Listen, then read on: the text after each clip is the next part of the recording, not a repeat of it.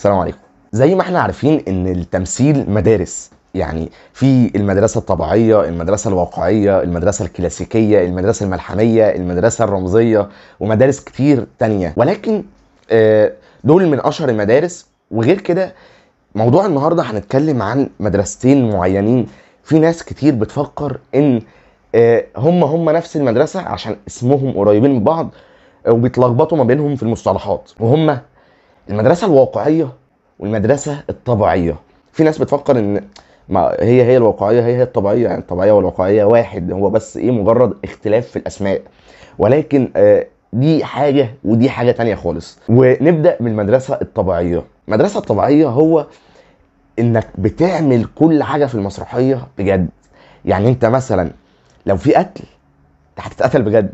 يعني تخيل معايا كده، انت تكون لسه بادئ حياتك في التمثيل واول مسرحيه ليك تروح تتقتل، ما ترجعش، ترجع ميت. انت متخيل معايا؟ فده بجد بيحصل. ده مثلا لو في ذبح خروف، بيذبحوا خروف بجد.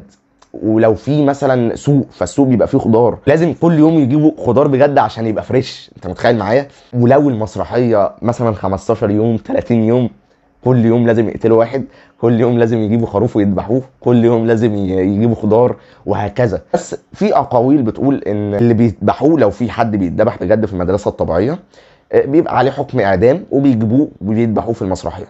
ولكن لو هنبص، سيبك من حته الذبح، لو هنبص مثلا لو في خروف بيتذبح، لو في حاجات بيشتروها كل يوم، ده بيبقى مجهود، مصاريف، موضوع متعب نفسيا.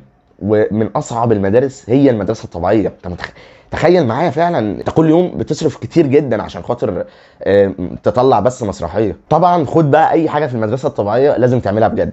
قصادها بقى في المدرسه الواقعيه، هو جايه من اسمها واقع، يعني ما يبقاش اوفر برضو، اللي هو واقع كل حاجه بتبقى بمنطق من الخلاصه. فطبعا لو في قتل هيبقى طبعا قتل تمثيل كده وكده. لو في خروف بيتذبح، مش هيبقى خروف طبعا، هيبقى بس كده اكسسوار ماكت ويذبحوه. لو في خضار، لو خضار كتير، يعني هيبقى برضو اكسسوار، وهكذا. فالمدرسه الواقعيه بتبقى هو تمثيل فعلا. المدرسه الطبيعيه ماشيه شويه، يعني اللي هو بيبقى حقيقي مش تمثيل. فبس ده باختصار شديد قوي يعني ايه الفرق ما بين المدرسه الطبيعيه والمدرسه الواقعيه. وان شاء الله الفتره اللي جايه هتكلم في المدارس اكتر، لان هما مدارس كتير، وباختصار طبعا شديد. وبس كده، اعمل لايك وشير عشان الفيديو يوصل لاكبر عدد ممكن، واشترك في القناه وفعل زر الجرس عشان يوصلك كل جديد. السلام عليكم.